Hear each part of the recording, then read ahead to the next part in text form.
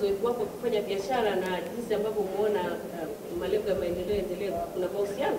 Ndio, malengo ya maendeleo endelevu na biashara ina uhusiano mkubwa hasa katika yale malengo ambayo ya kufikia mwaka 2030 kwamba lazima kuwe kuna sustainable life to everybody. Kwa hiyo kupitia biashara hizi ambazo mimi nafanya nina empower most of the youth na pia nina empower hata women kwa sababu goal moja ni equality kwenye gender, especially for female to be up front.